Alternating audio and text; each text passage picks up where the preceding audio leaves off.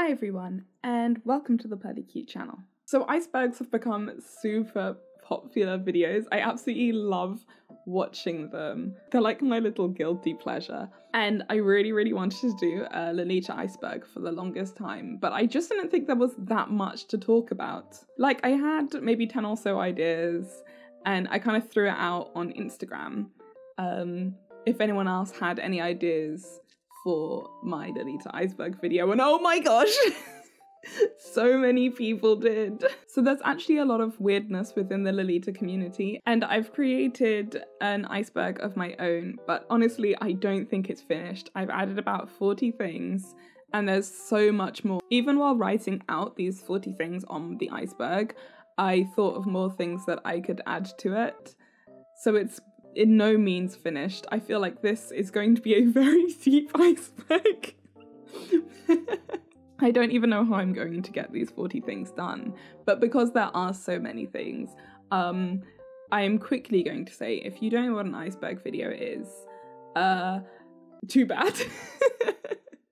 That's all the explanation you're getting. No, that's a lie. I am going to tell you what an iceberg video is really quickly. So basically the idea of an iceberg is that you only see a tiny bit of the iceberg at the top, and then there's like a lot of iceberg at the bottom under the water.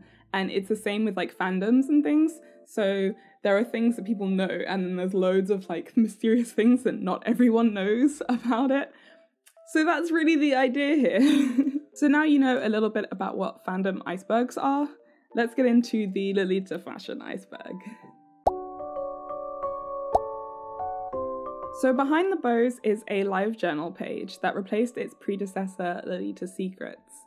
It was way more popular in its heyday when other J fashion secret pages were around, like Yari Secrets. I think most of us know what behind the bows is, but in case you don't, it's basically a place where you can post gossip and secrets and humor. It's kind of like the funniest parts of Lolita humor, may she rest in peace, and the meanest parts of CGL mixed into one. It's still around, so if you want to, you can go and check it out.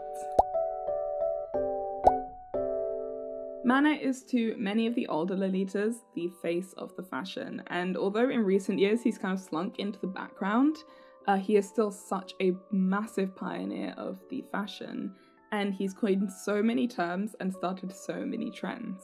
However, even though he is such a massive figurehead within the community, none but a select few have ever heard his voice. To get around this, he always has an assistant who will speak on his behalf. Anytime he wants to say something, he basically just whispers into his assistant's ear, and then the assistant will say it out loud. And the assistant is, I think that he always gets a female assistant, because the idea is that because he dresses as a woman, he doesn't want to use a manly voice to basically break the immersion of it.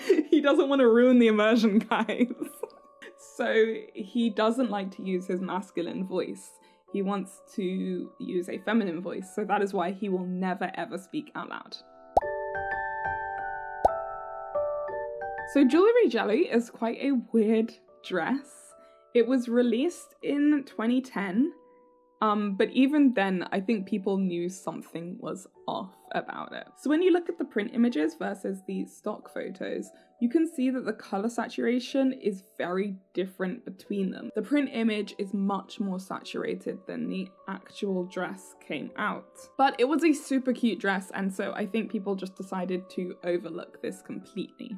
And also, print desaturation had never been an issue before. All their dresses were less saturated than the print images, so it wasn't really uncommon.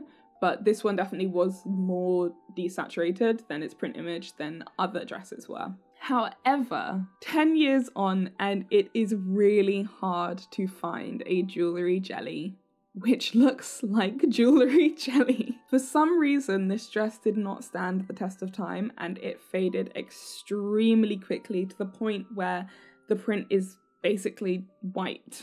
This has made it completely undesirable to people, and it tends to not sell well, except for recently, during this weird sweet boom. Can people stop buying old AP, please? They're taking my aesthetic. I don't appreciate it. Now, all old AP dresses fade. We have seen this across the board. If you have an old AP dress that's made of cotton, it has faded.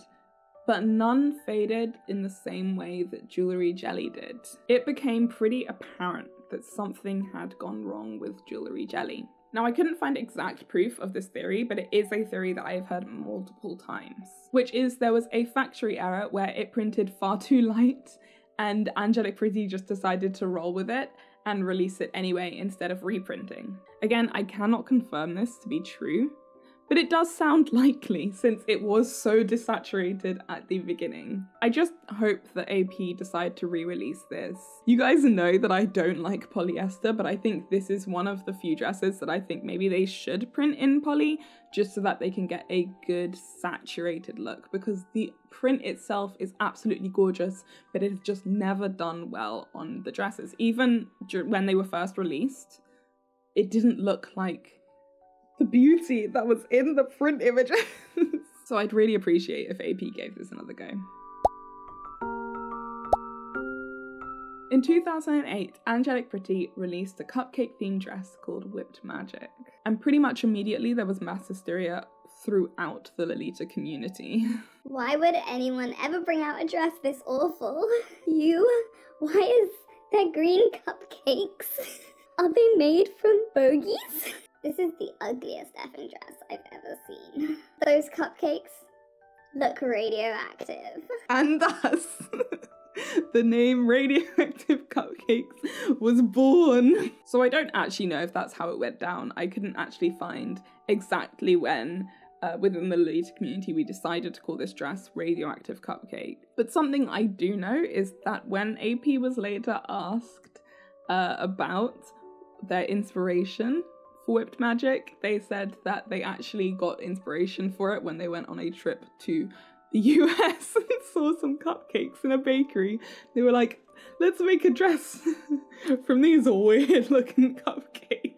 True story. So Whipped Magic is the USA dress. This dress was a massive failure to the point where it sold for around $40 on Lace Market, which is £25. So if you're looking for a cheap dress. But no matter what, honestly, Radioactive Cupcakes will always have a place in my heart. So this is probably one of the most talked about mysteries surrounding Lolita fashion. Where did the name come from? Is the fashion really related to the Nabokov book? Say it ain't so. There's just way too many theories surrounding this for me to explain them all. There's the it was just a cute name picked at random theory. There's the Saint Dolores theory, the Lolita complex theory, the ironic name theory, they just thought the story was about a cute girl theory, and I'm sure countless others. But things like this are really messy, and we will probably never actually know the truth behind why the fashion is called Lolita. It's probably likely a mixture of all the theories. And since no one is stepping forward to give us the cold, hard, honest truth, I asked you guys what you thought the origin story was. I asked for wrong answers only, and this is what you guys gave me. The book. I feel like that one's cheating. Also, a lot of people said it came from the two terms lol and eater, because we used to like laugh at eaters, or we laughed so much that it hurt, and so we'd be like lol, I die. One of my favorites, it's the girl version of Lolita. Oh, it all makes sense. It was Mana-sama's name in a past life. It was appropriation gone too far. It's Imai Kira's real name. Just misheard song lyrics. That's how a lot of things start. Every single girl who wears the fashion is called Dolores, so we just all go by our nicknames. It's an acronym of lots of lace in this attire. Someone just wrote, America. We don't know if someone else had it before, but we liked it, so we took it. That's it. My personal favourite. It was actually a mistranslation of fajita. I don't know why I find that one so funny. I actually also submitted my own to Instagram. And I don't know if anyone noticed, but my one was that an angel appeared in front of Mana one night and told him, "Do not be afraid." For he was to be the parent of a new and exciting fashion, and he was to name this fashion Lolita. As it says in Gothic Lolita Bible, this is not a fashion, it's a religion. It's actually a replica of the And Romeo dress, but it's so infamous, I think probably we already knew that. So I feel like Misty Ann and Bodyline could have their own Iceberg, to be fair. There is so much to talk about them. Misty Ann was the owner of the brand Bodyline for a really long time. And he did a lot of questionable things when he was in charge. The model competitions, the proposing to the winners of the model competitions, the refusing to send the models their items after they rejected his marriage proposals, the weird attire he wore, the creepy visits he did to other countries, this photo, the body pillow, the Missy Ann So Furious sale. The list goes on. He was such a shady character. In 2012, the brand Baby the Stars Shine Bright brought out a range of novelty items, and among them was a pen that Lolitas everywhere were immediately drawn to. Anyway, Baby thought that it would be super cute to bring out a pen with their beloved mascot Usukunya on the top of it. What could possibly go wrong? Well, probably nothing. But it seemed that they didn't have anyone to actually check the final design, because when you look at it, Usukumya's placement is somewhat precarious. Although I couldn't find the exact origin of Hoverlolly, this meme came around about 2011. The idea was that the Lolita silhouette looked like a rocket, and so girls started photoshopping their images to remove their legs and hover above the ground. Some even added little rocket jets underneath their skirts to literally make it look like they were blasting off. However, now this term is mostly used on CGL when people talk about coordinates. It's used to refer to a coordinate that looks really nice on top, but the legwear and shoes let it down. I think it's a fairly obscure meme that a lot of new Lolitas don't really understand, but there you go, that's the origin. In 2011, Bodyline released one of its most popular prints, Squirrel Party, and with a price of $50, there didn't really seem to be any downsides to it. The dress quickly sold out, and it was super sought after within the Lolita community at the time. I remember really wanting to get my hands on it, but having to wait until it was restocked. But to our joy, in 2015, the dress was restocked. And again, it sold out very, very quickly. However, when people started getting this dress, they noticed that something was off. The print was backwards. For some people, the print covering the whole dress was mirrored. For others, it was just the bodice. Now, it's really, really common for Japanese companies to not accept returns. And Bodyline was not the exception. It didn't accept returns, but it also stated that it did not accept returns for damaged goods, so no one could return these dresses. However, it actually became a bit of a meme within the Lolita community, and you actually had people asking to buy the backwards prints over the normal print because of how funny it was. And even to this day, you can find people selling the backwards print. Kelly Eden probably doesn't like people talking about this, but seeing the whole situation was really like watching reality TV. We loved to see it, we loved to discuss it. So in 2017, a YouTuber by the name Kelly Eden won the title of Kawaii Icon, or whatever it was, by Kawaii International, and went to Japan to receive the prize. I don't know. I don't know how it works. And during this trip to Japan, she bought a dress from Angelic Pretty. Now, if you've watched my Angelic Pretty collection review videos, you will know that Angelic Pretty bring out 2 lines for every collection. They bring out their standard line, which is the ones that people usually wear, and they bring out their super expensive bougie line, which is like £1,000 dresses that barely anyone owns. Well, Kelly bought a bougie dress from Angelic Pretty without realizing that she had spent $1,500 on this dress. She actually thought she was getting it for a bargain of $150. So when she found out that she had made this mistake, obviously she wanted her money back. But Japan has very different standards to the West, as I said previously, and they don't really accept returns. A lot of people also said that this is something to do with their culture, but it's not. It's just that it's not law that they have to, like, accept returns. And so they don't, because they're capitalist.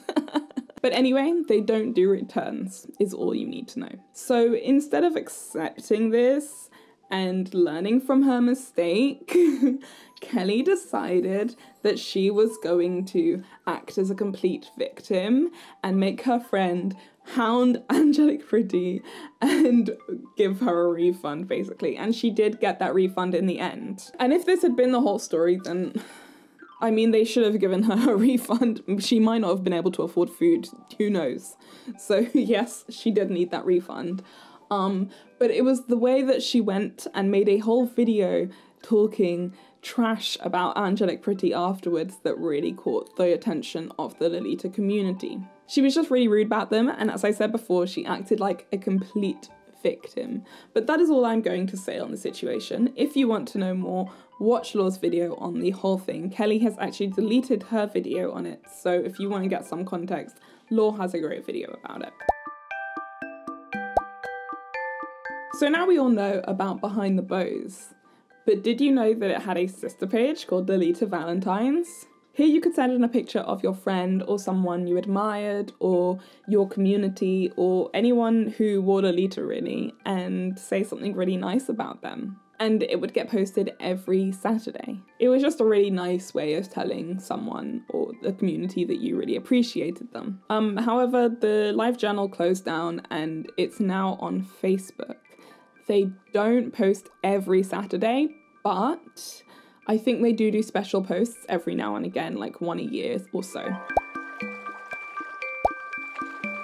EGL.com Sales was the original place to buy and sell Lolita within the West. There's not much more to it, but looking at it, I'm grateful that Lace Market exists because the com sales were incredibly daunting to a new Lolita. Lucky for me, I never actually had to use them because Facebook sales were becoming extremely popular when I started wearing Lolita. This was before Lace Market existed. Now, the com sales is pretty much just a historical page where you can go and look at how cheap Angelic Pretty used to be. So this is a meme that is still referred to pretty often when it comes to lucky packs. I remember when this happened and I was actually waiting on a Bodyline lucky pack myself, so this made me really nervous. So for those of you who don't know, in 2014, Bodyline announced that it was going to do its own lucky packs. A lot of brands brought out lucky packs every new year and Bodyline decided it was going to do the same thing. These were super, super cheap and you could choose between, I think it was Lolita, cosplay, and was it like a wig one? I think they were doing wig ones as well, I can't remember. But no one really knew what was going to be inside, and given Bodyline's amazing reputation, everyone wanted to watch others try it first before they decided to buy. But it has to be said that everyone was very intrigued by it because Bodyline does have some really good wardrobe fillers, and if they were giving these wardrobe fillers away in the lucky packs, then a lot of people would have wanted to buy them. However, even though the majority of people were too terrified to buy them, a handful of people, including myself, decided that we would throw away our money, and that was okay.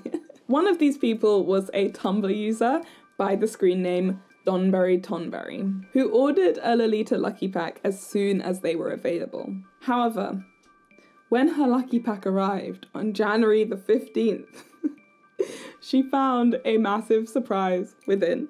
Inside her lucky pack were 3 left side and 14 right side detachable sleeves without any sign of a blouse to attach them to. She did actually get some actual items in the lucky pack as well, but obviously the story of the 14 right detachable sleeves spread like wildfire around the Lolita community. And even to this day, everyone still refers back to the 14 right detachable sleeves. Also, just a side note, Donbury Tombury actually got 50% back on her lucky pack because of the mistake, which wasn't very much like Bodyline. That wasn't their usual customer service. But they did actually give her half off. And I think she decided to keep the detachable sleeves.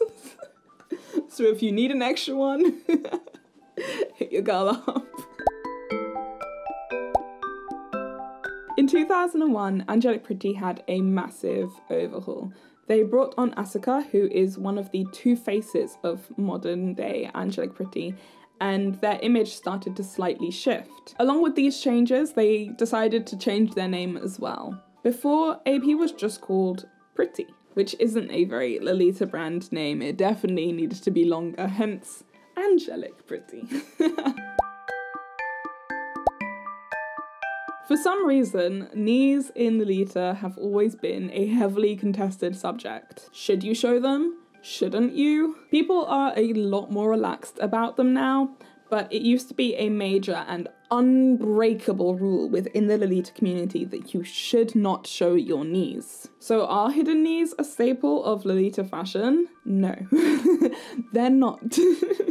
It was actually never a rule. No one ever said that your knees should be hidden. It was actually all down to a mistranslation by someone who wasn't even in the Lolita community. Misako Oki was judging a contest and a video was made around the contest, and in this video she said something about the gap in between your OTKs and your skirt, as this is a heavily fetishized thing in Japan. She wasn't saying that it was a rule as well to not have this gap. She was more saying, I don't like the gap and I don't want the fashion to be sexualized in that way. But whoever decided to translate this decided to replace what Misako actually said and say that Misako said knees should not be in Lolita, thus sparking this new weird rule within the West.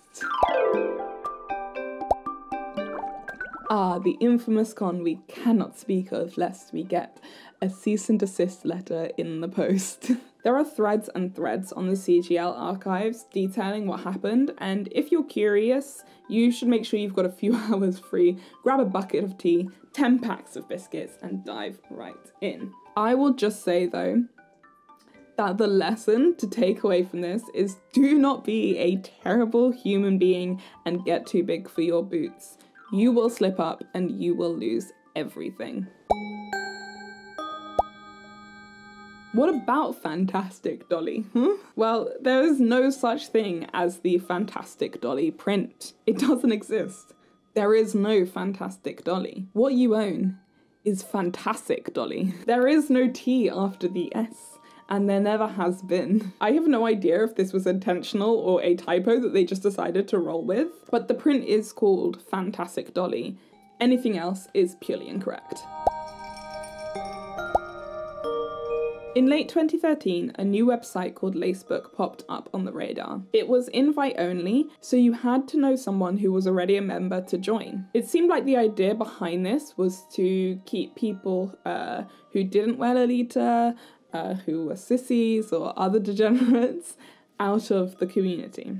It seemed like a good idea. It was a place to chat about Lolita and post cord shots without getting unwanted attention, but it just never really took off. So it closed a few years after. Honestly, I think it could have worked, but it needed more features. I was a member for a short time, and I just remember it being extremely basic and very boring, and basically just another place to put your looks. So it just didn't really catch on.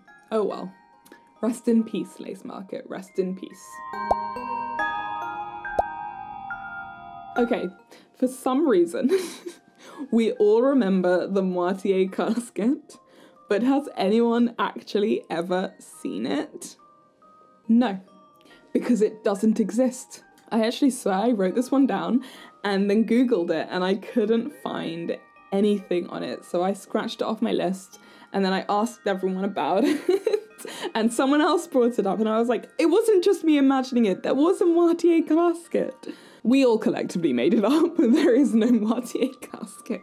This probably seems like the Mandela effect in action, but it's actually very explainable. In 2011, MC Melody Doll, the Lolita parody rapper, brought out her first song, Throw It in the Bag, in which she raps the lyrics. When I die, I'll be buried in a moitié casket. This is the only time a moitié casket has ever been mentioned. Now, I know some of you are probably scratching your heads because you are sure you have seen the moitié casket, but what you have actually seen is the Victorian maiden casket. The classic Lolita brand Victorian maiden brought out a purchasable coffin in 2001, which was actually re-released in 2018. So, if you want to be buried in brand, literally, you could buy this casket. Although I'd be a bit cautious of how well it would hold up after being buried under all of the mud and dirt. I don't think it would hold up very well. It was definitely more a casket for show. But there you go. That's the mystery of the moitié casket. Usakumiya wasn't always as adorable as she is today. She actually used to look like this. Stage dress. Nope, I don't know why either. So replica dresses have always been a little bit off and a little bit obvious. You could always tell when someone was wearing one, but things changed in 2015. Replicas started becoming closer and closer to the originals, and one replica that really caught the community's eye was Cream Cookie Collection. The only way that you could actually tell that this was a replica was by its lack of tag. And if you ask me, the replica actually looks better than the original. Anyway, this kind of changed the standard for replicas, but it also shifted the community's mindset surrounding replicas.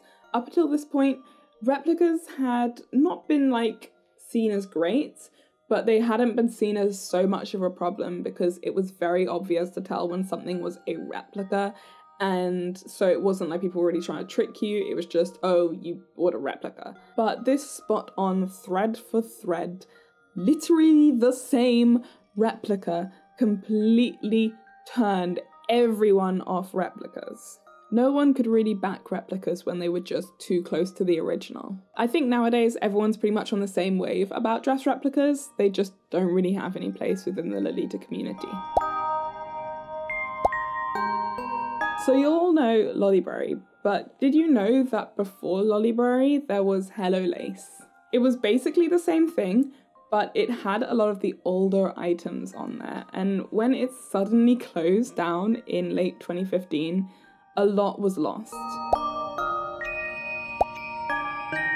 So I completely forgot that these were actually a thing for a while, and I forgot how crazy people went over trying to become one. It's so hard to find information about kawaii ambassadors now, but this is what I know.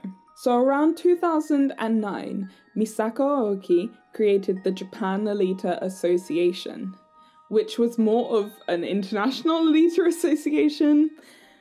I don't know why she named it like that, but it was called the JLA. The idea was to showcase Lolitas and events all over the world. And in order to do so, Misako would appoint kawaii ambassadors. So whenever Misako came to a large event in a country, she would hold a contest to appoint 1 or 2 new kawaii ambassadors. I really can't actually remember the details of the contest that well. And I do remember really wanting her to come to the UK so that she could appoint a UK ambassador, but I'm really glad she didn't, and you will find out why. So if I recall correctly, in order to win the contest, you had to fit a few boxes. 1, you had to be a Lolita, obviously. 2, you had to be an active member of your community. You had to organise meets and events. 3, you had to be cute. And 4, you had to have some popularity within your community. I think Misako ultimately decided who would become the next kawaii ambassador, but the country's comm also had quite a large say in it. It was all quite wholesome, to be fair, and it gave people an idea of who was a decent member of the community. It was never based on just popularity numbers alone, like Kawaii International's contests. So you got people with smaller followings and more unknown people becoming kawaii ambassadors just because of how much they did for the community and how much the community appreciated them. However, in 2016, everything kind of fell apart when Misako announced that she would be choosing the US's first kawaii ambassador. And she was going to do this at Houston's Anime Matsuri. And Anime Matsuri, being the self-centered convention that it was, decided to make a massive deal about this. They flew in a lot of the other kawaii ambassadors from all over the world, as if they were celebrities, and made some massive and extremely cringy deal over it. Everyone was pretty sure who they knew was going to be the next kawaii ambassador. Everyone was talking online. Obviously, we were all talking online, and we were all pretty sure we knew who the next kawaii ambassador would be. But when it actually came to announcing the first ever US kawaii ambassador, someone who wasn't affiliated with the comm at all was picked. You see, Anime Matsuri had pretty much bribed Misako into choosing a Lolita who worked very closely with the convention itself as the next kawaii ambassador. So when everyone found out about it, that was pretty much it for the JLA and kawaii ambassadors. Knowing that they were so heavily associated now with Anime Matsuri and all the stuff that had come out about Anime Matsuri, people did not like the idea of kawaii ambassadors anymore. And a lot of the kawaii ambassadors actually said that they didn't want to be kawaii ambassadors anymore. And so we saw a lot of people basically jumping ship and stopping being kawaii ambassadors. Nowadays, the JLA website and Facebook is still up there, so you can go and have a look at them, but they're very, very dead, very derelict. There are still a few kawaii ambassadors out there, but I don't think Misako is picking any more. So this one's probably a lot less well known, but in 2015 the Chinese brand Cradlan Ret held a tea party in London with the UK Community Tea Party Club. This is where everyone's woes began. During that tea party, Crad allowed people to pre-order some of their dresses that had not come out yet that were shown in the fashion show. And they got a lot of orders. A few months went by and no one had really heard about their orders, and a lot of people decided to take to Facebook to kind of ask, hey, has anyone else heard about these orders? And it actually turned out that they were not alone in this. Other people who were ordering through their Facebook and their Etsy had also not heard anything about things that they had ordered from Cradlan Ret. On top of this, the tracking numbers that customers were given at purchase didn't work, and obviously mass panic ensued.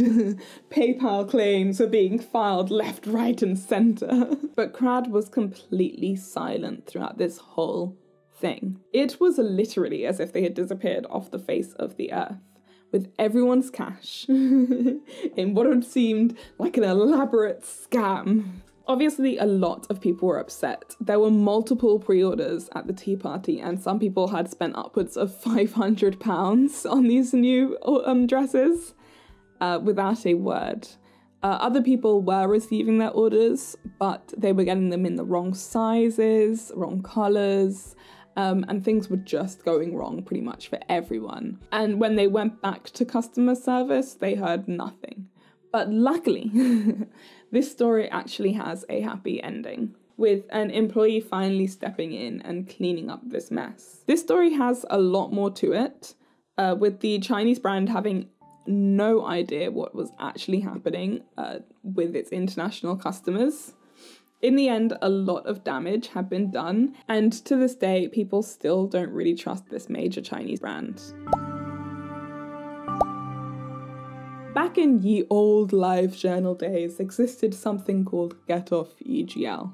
So these days people use, I don't know, like CGL or like lolcow for this stuff, but back then people used Get Off EGL. The idea was that if you had a nasty interaction with someone, be it a scalper, a bad event host, someone attention-seeking to the extremes, or just a plain, simple, annoying eater, you could post about them to Get Off EGL to let off some steam. Even though its last posts were dated to after I got into Lolita, I never actually knew about this site until a year or two afterwards. Looking back on it now, it did have some use, like warning others about scammers and scalpers, but it was also used just to be mean to noobs. If I got £1 for every time the word noob was used on Get Off EGL, I could buy Puppet Circus.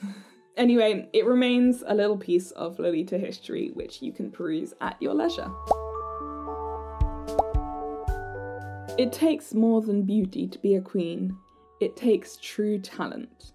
And I don't know about you, but I've never seen a Lolita model look at her feet the way Queen Model San did. That regal, downturned glance straight at those new brand shoes you know you'll buy replicas of next year. The slight smile that says both, "You will never know who I am," and "These shoes are too tight." Her sudden abdication of her throne at the height of her reign, leaving her dumpy younger sister to reign in her stead. Model San may have left us, but we will never have a queen that can compare to her. Who cares if she's pretty? Pretty girls wish they were Model San. She is so classic and iconic that I bet someday Innocent World will release a dress where her face is the edge print. And I can't speak for you infidels, but I know I will be the first in its reservation queue. Also, is it me? Or does she kind of look like Draco Malfoy? So in 2012, Nickelodeon debuted their new Mexican teen comedy drama show, Miss XV. Now, I've never watched it, but I assume that it was your run-of-the-mill Nick show. Think iCarly and Victorious. And much like in the way that every Nickelodeon and Disney Channel show of that time, the stars of Miss XV also created music outside of the show and formed a band called EME15. Everything honestly would have been fine, and we probably wouldn't even know about this show and the band had it not been for the butchering of Lolita dresses. Whoever was in charge of styling somehow managed to get their hands on a pink honey cake JSK, as well as 2 decoration dreams. This meta dress, I'm pretty sure it's a meta dress, and a few non-printed Lolita dresses as well, and decided to make them all really short. This obviously really infuriated Lolitas, especially since honey cake in pink was and is still so rare. And now there was one less in the world. Rest in peace, dresses. Rest in peace. Side note though, they also performed in these dresses, and am I the only one who kind of thinks it's a vibe? Like, I don't actually hate it. So not only have Nickelodeon stars donned our fashion, but also big name celebrities too. Katy Perry, Nicki Minaj, Lil Mama, Jessica Simpson, and Amy Lee are just a few to name. In 2016, a new substar rose into prominence. Bread Lita. For some reason, several brands decided to bring out bread-themed prints, and Lolitas everywhere were loving it. Many were flocking to get their hands on one of these dresses, and some were even questioning if they had even truly cared about Lolita before the bread. Of course, no one really took the whole bread thing that seriously. It was all just a joke, guys. Right?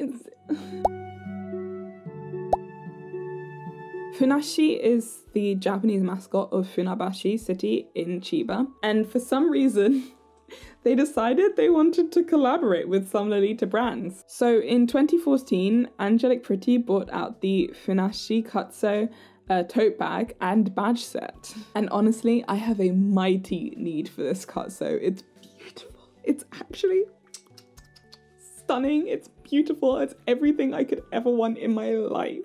But Funashi wasn't satisfied with that. They wanted more.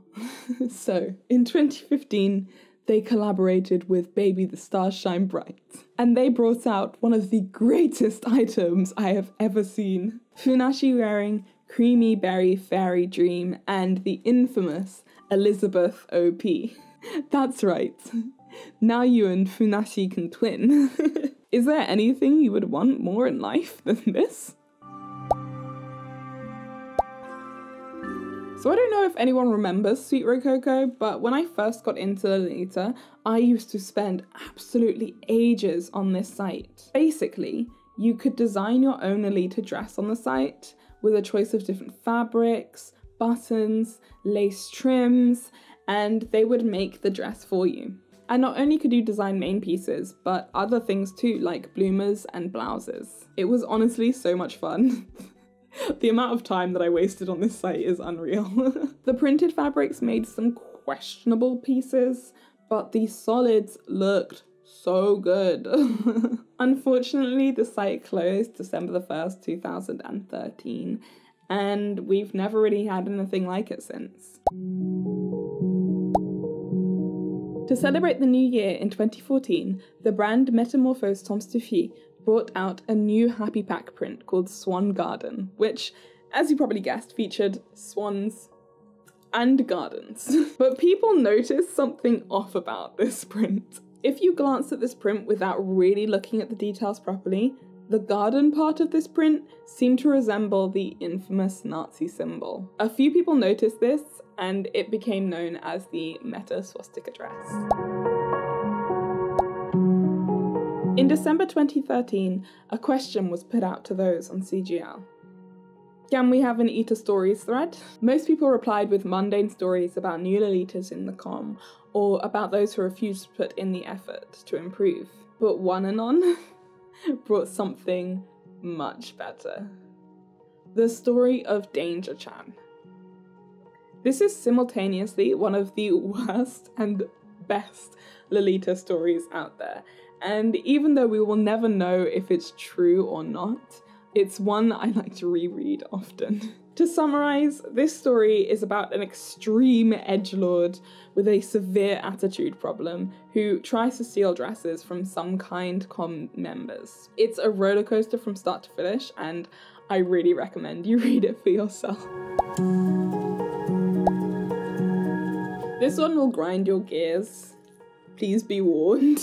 So this individual named Darcy wrote a piece for her blog called the Anti-Lolita Tutorial, and also decided that it would be a good idea to make a video going along with it.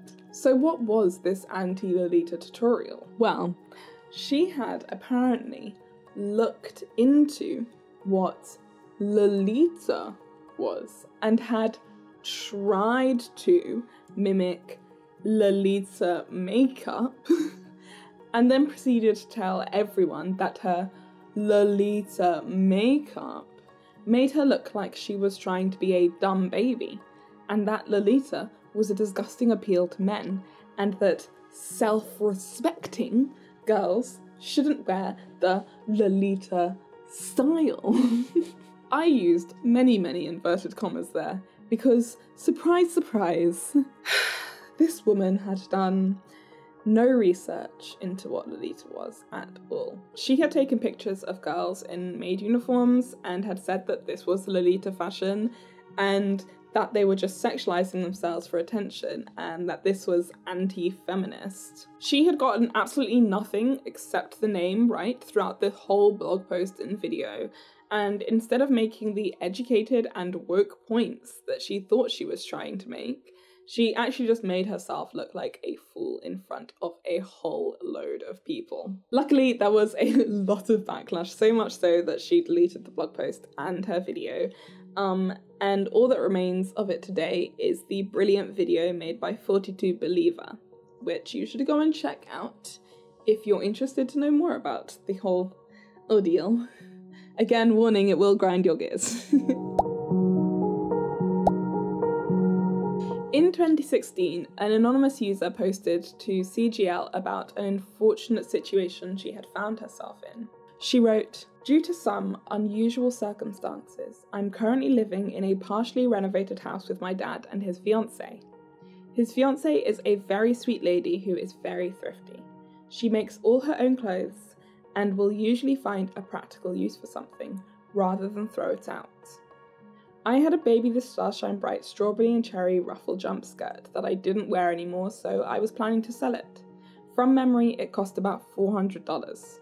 I put it out in the main room next to a pile of clothes I planned to donate to Good Sammy's, so I'd remember to take photos of it for the sale. I then went away for a week to visit my grandparents. When I came back, I noticed the pile of clothes had disappeared. Cool, my dad and or his fiancée had donated them for me. But wait, where was the jumper skirt? It was then that I saw the site portrayed in the uploaded. My dress had been cut up to make an ironing board cover and a tablecloth. I don't know where the rest of the material is. It appeared that my dad's fiancée had assumed the jumper skirt was part of the donation pile and thought there was no harm in recycling it for her own uses. In her efforts to pretty up the concretey wasteland of a house, she had unknowingly destroyed an expensive brand dress. Literally, the only thing I could do in that moment was stare blankly. I can't even be mad at her, she had no idea. So, now I have a BTSSB ironing board and tablecloth. The fury I feel in my bones when reading this. I don't know how she kept her cool.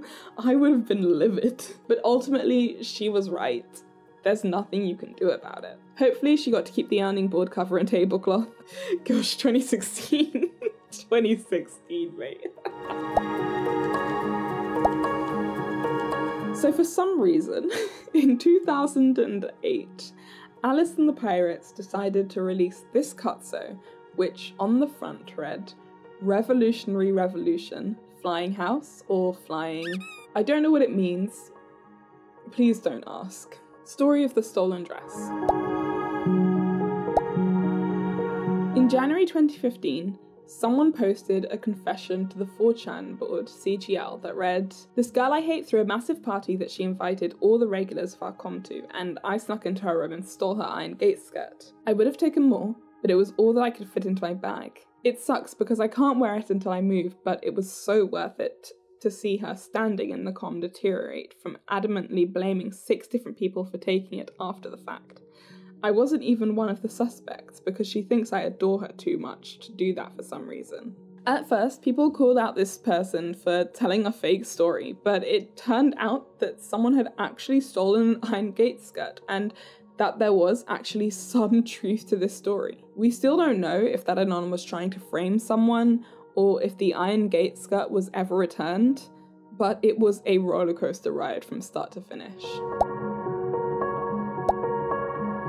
In June 2014, an anonymous user told CGL the story of how she had recently bought a Marie biscuit brooch and had left it out on a hot day, just to find that it had cracked in her absence. But instead of the clean crack you'd expect from clay or resin, this had crumbs coming out. So she posed a question to her anonymous audience. Should she glue it back together or split it more and reveal its secrets? What commenced was a hilarious thread in which a community came together to laugh at the strangeness of the situation. She pried the biscuit open more and uploaded the pictures. There was no way that this was anything but a real biscuit. It's definitely a thread to check out if you need a good laugh. So this is a few of the weird, mysterious and unknown things within the Lolita community, and there's definitely more things. So if you have anything to add to the iceberg, let me know in the comment section down below. I will try and link as much of this as well in the description box. So if you want to check out one of these stories or anything, as long as I can find it, then I will put them down there in the description so that you can peruse to your heart's content. So thank you all so much for watching. I'm starving. I'm going to go and get myself some lunch now. And as always, thank you for liking, commenting, and subscribing. And I will see you in my next video. Bye! Mwah!